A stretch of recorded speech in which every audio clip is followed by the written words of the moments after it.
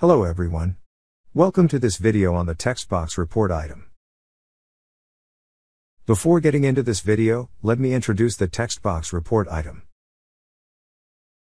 The Textbox can be used to display static text for titles, highlighting key information and providing descriptions and labels, or to display dynamic text based on expressions.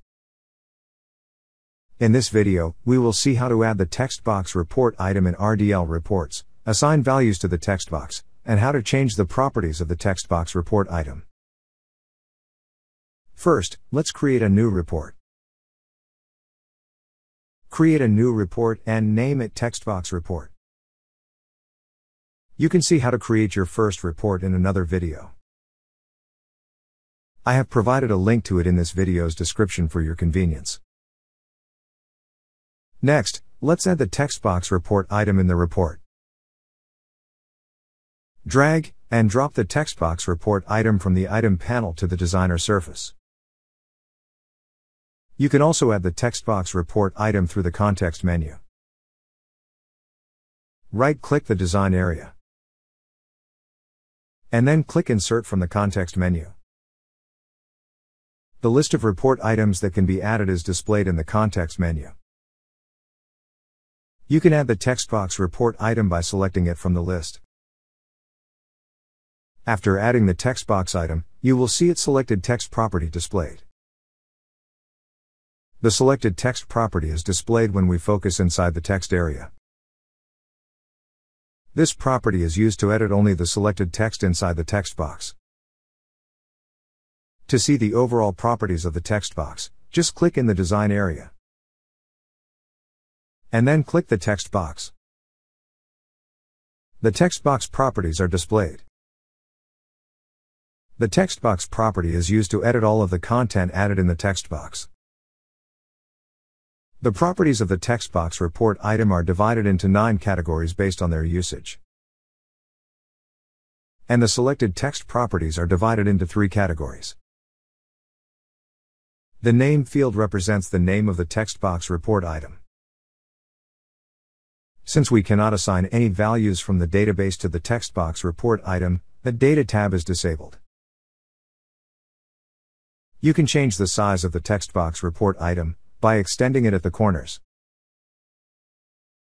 and by dragging the points at the center of each side of the Textbox report item. For this demo, I type bold reports enterprise reporting in the text box. Then I resize the text box based on my needs. Let's see each of the properties in detail. First, let's see the properties under the Basic Settings category. The font family, font size, font color, font style, and font weight properties are used to style the content in the text box.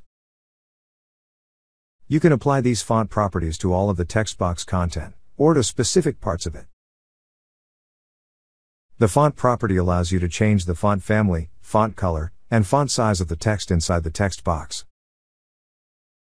The font style property allows you to change the style and weight of the font. The available font styles are default, normal, and italic. And the available font weights are default, normal, thin, extra light, light, medium, semi-bold, bold, extra bold, and heavy. For this demo, I set the font family as Sego UI.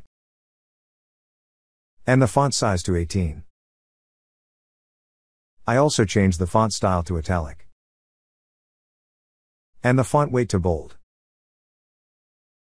The text decoration property allows you to set the appearance of decorative lines on text. The available options are default, none, underline, line through, and overline. The line through option will add a line that passes through the text. And the overline option adds a line to the top of the text. The format property is used to format an entire text box or specific text, numbers, expressions, or fields within the text box. To open the Format dialog, click the icon next to the Format property. The Format dialog will open. The available formats are number, currency, date, time, percentage, scientific, and Custom. I have provided a documentation link to a detailed explanation of the formats in the video description, for your convenience. Next, let's see the properties under the alignment category. Text alignment, vertical alignment, padding, line height, and writing mode are the properties available under the alignment category. The text alignment property allows you to align all the text box content or specific content in the text box horizontally. The available text alignment values are default, left, center, and right. The vertical alignment property allows you to align the text box content or specific content in the text box vertically. The available text alignment values are default, top, middle, and bottom. The padding property allows you to change the padding value applied to the text in the text box or selected text. The line height property is used to increase space between the lines of a text box. Increase or decrease the values in the numeric dropdown to set the line height. The writing mode property allows you to rotate the text entered in the text box. The available values are default, horizontal, vertical, and rotate 270. Now, let's see the properties under the appearance category. Using the properties under the appearance category, the user can change the text box background color, border style, border color, and border thickness. There are 5 border styles that are available: dashed, dotted, double, none, and solid. By default, none is selected. For this demo, I changed the background color to red. And for the visibility of the text, I changed the font color in the basic settings category to white. Let's see the property under the link category. The link to option is used to add a hyperlink and report to the text box. By default, the none value is selected. Next, let's see the properties under the position category. The position property is used to change the top and left position values of the text box report item. By changing these, you can change the position of the text box report item. The size property is used to change the width and height values of the text box report item.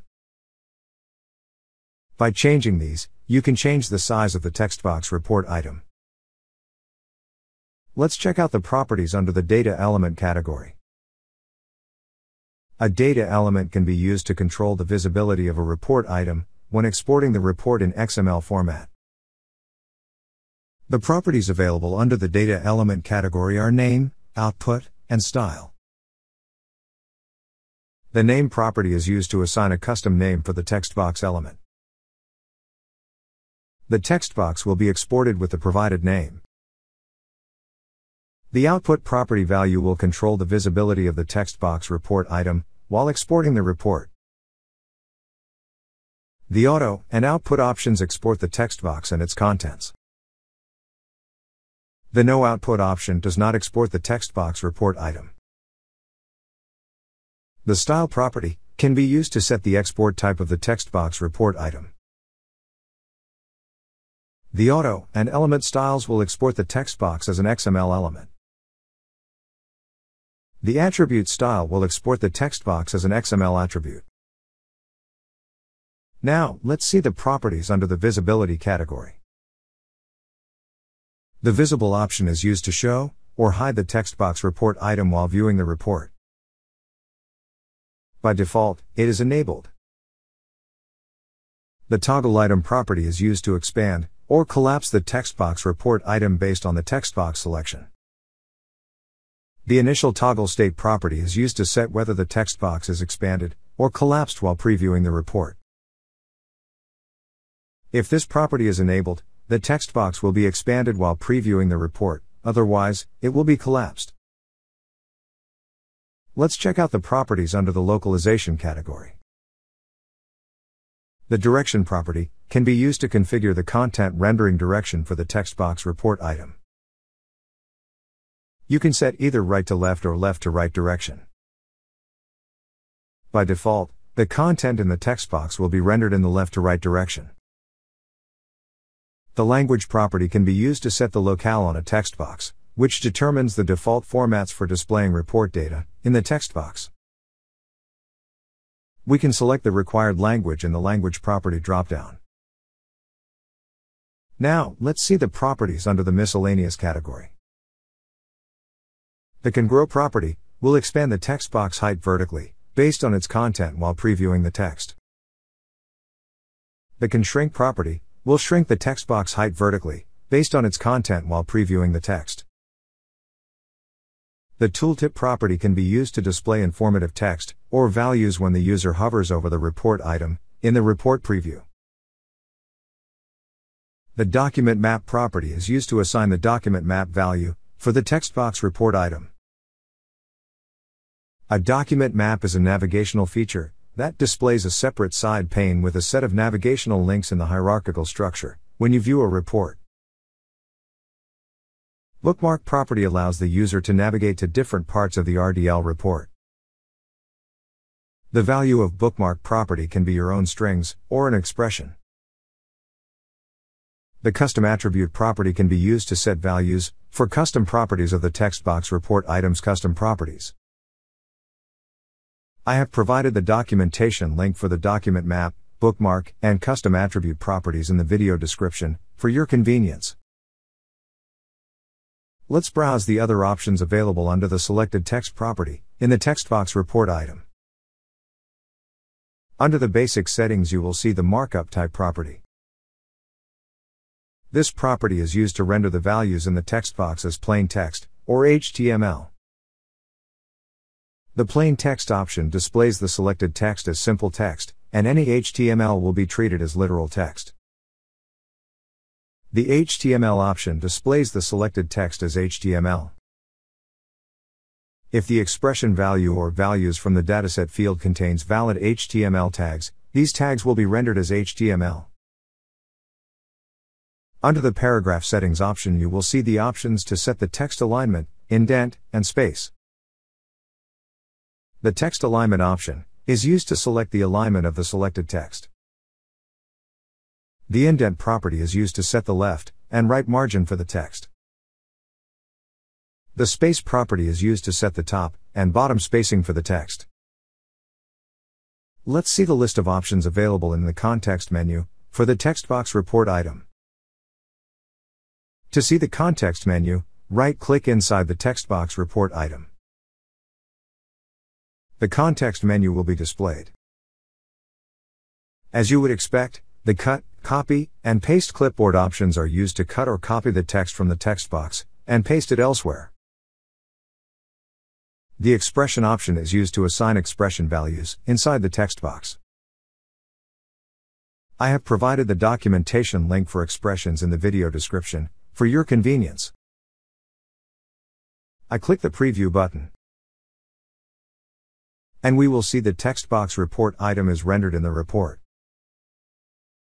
In this video, we have seen how to add the text box report item in the Report Designer control, and how the item is rendered in the Report Viewer control while previewing it. Stay tuned to this channel for our upcoming videos on bold reports.